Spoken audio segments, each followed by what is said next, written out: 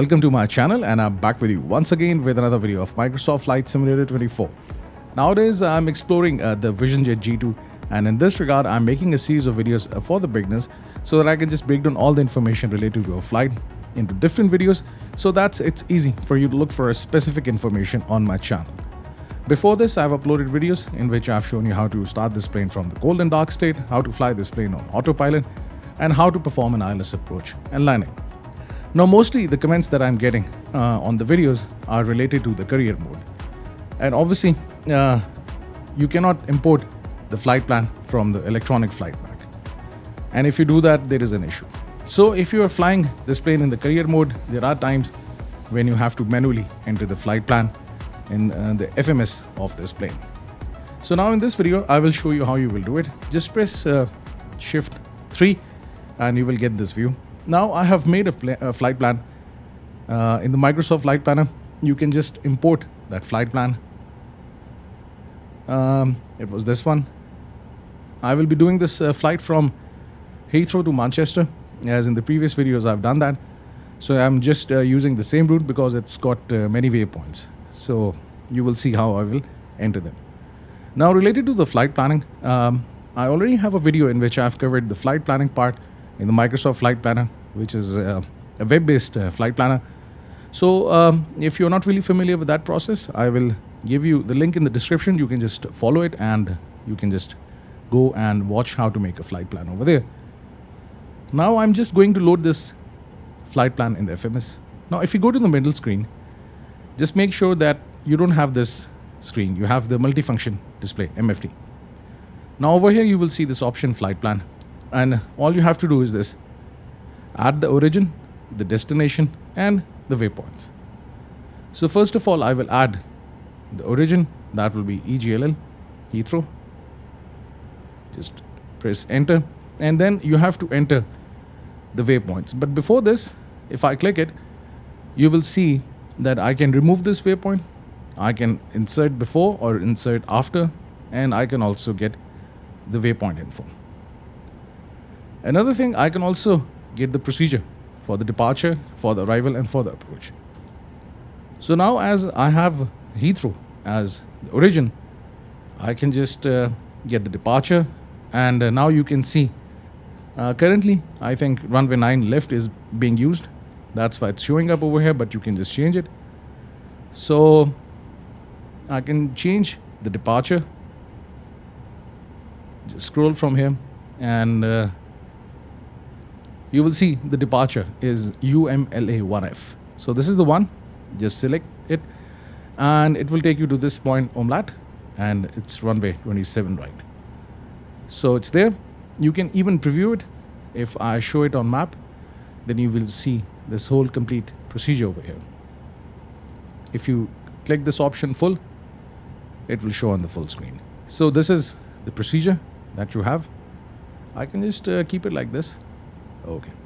Now I will just turn it off, and let me also change the zoom level over here on the map, because as soon as I will make this flight plan, you will see that this flight plan will appear over here. That's it. Now this is the sequence for the departure.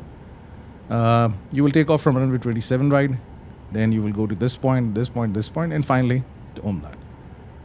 And all you can do is this: just simply load it. Now this flight plan is there and you have loaded it.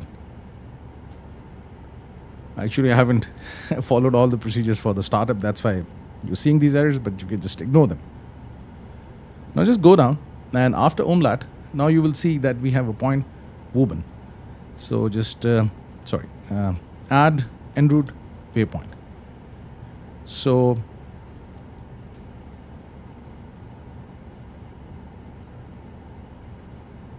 and just press enter.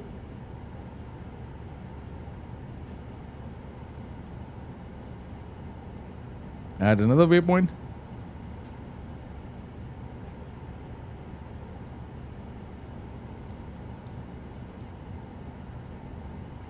Add another waypoint, AKUPA. You can scroll down, add en route waypoint, TIMPO.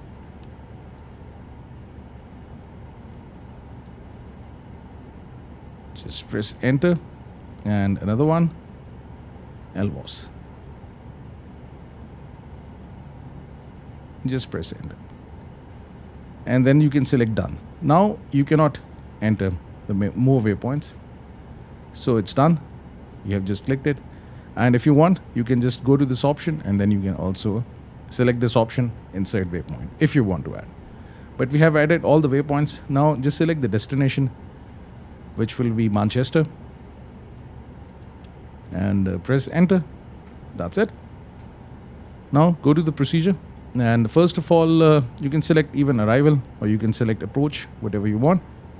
Let's go with the arrival. So arrival procedure is LENOVO 1M for runway 23 right, ILS. So right now runway 5 left is selected. I can change the runway 23 right, and then this is the arrival. As you can see, it's over here. Just select it, and at runway 23 right. Transition, there is no, so let's enter this. Load. That's it.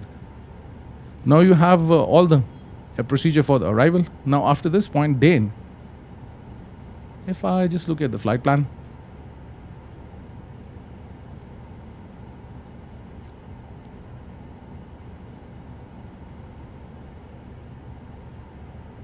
you will see that after Dane, the plane is actually going to this VRAM city. So this is the procedure for the approach. So let's go back and select the procedure for the approach. So ILS 23 right. Transition is vectors. So if you select vectors, then actually you have to wait for the ATC to give you the heading. So don't select this. Just select MCT if you just want to have a smooth, plain, a complete flight plan. So just select this, and that's it. And just load. So you can get this error, just get rid of it, and that's it. Now you have the flight plan.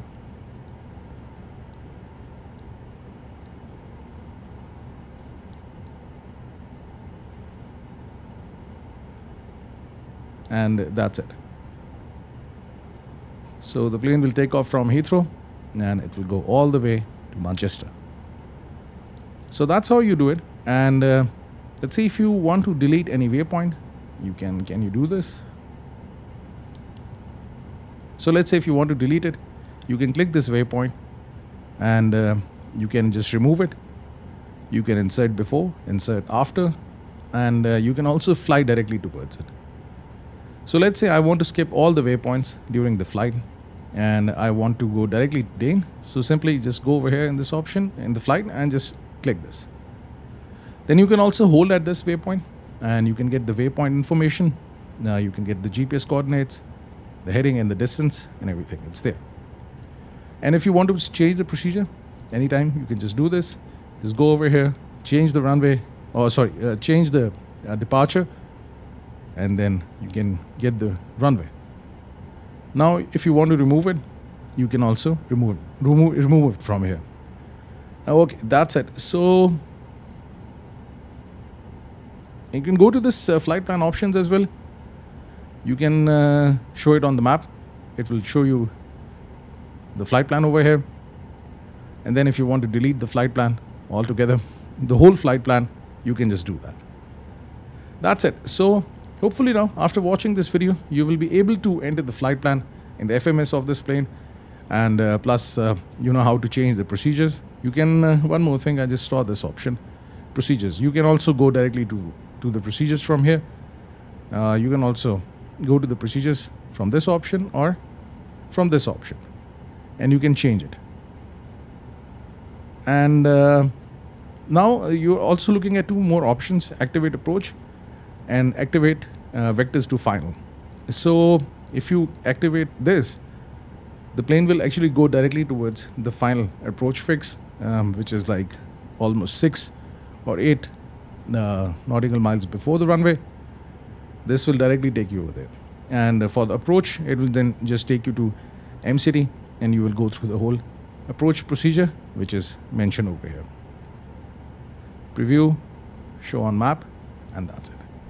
So this is the approach procedure. So if you activate approach, it will take you here. And if you activate final approach, then it will take you, I think, to this point, maybe, yes. You can check it in the flight plan. All the constraints are there, the flight levels are there, and that's it. So I hope now you will be able to enter the flight plan over here in the FMS. If you have any questions, you can ask me in the comment section, or if you want to add anything to this video, you can do that. Thank you very much for staying with me. Have a nice day. Hope to see you soon.